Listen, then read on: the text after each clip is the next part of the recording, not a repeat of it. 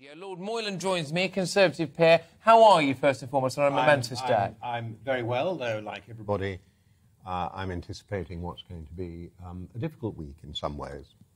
I think that as the real emotion, I think, will start to appear as we see the ceremonial as well. And often, even in your own family, it's the funeral more than the death that actually allows you to experience the emotion of bereavement.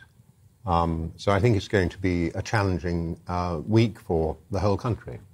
It is indeed, and actually I think you've hit on a key point there. A little bit later on, we're going to be having more of a discussion about the process of grief as the nation comes to terms with what's happened.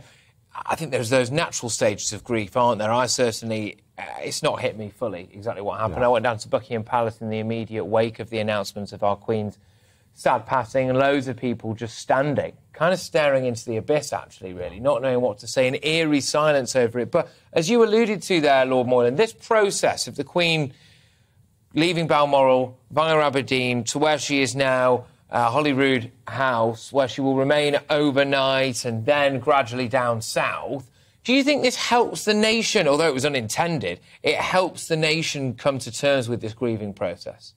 Well, I think it is part of the grieving process, and it's something that we do well for our royal family and great figures, because that ceremonial aspect is part of the purgation, if you like. It's part of the transition.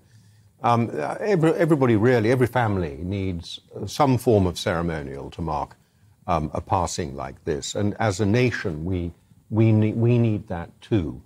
And we'll be very much walking with her and thinking about her. And the more visible she is, and it'll be very interesting tomorrow in St Giles Cathedral, because people will be able to be really approximate to her in a very physical sense for the course of the day. And then there'll be the lying in state in Westminster as well.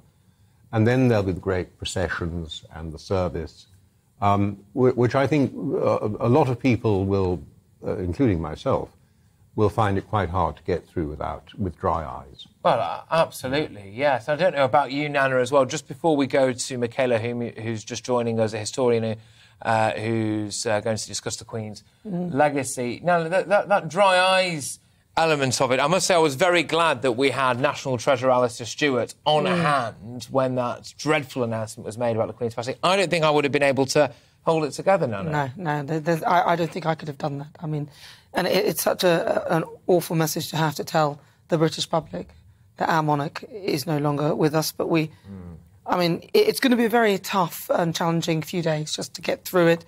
And I'm going to be taking my children. Yesterday, when somebody said to me, "Will you go to any of these places to commemorate the Queen?" I thought, no, I'm going to stay at home and watch it all on TV.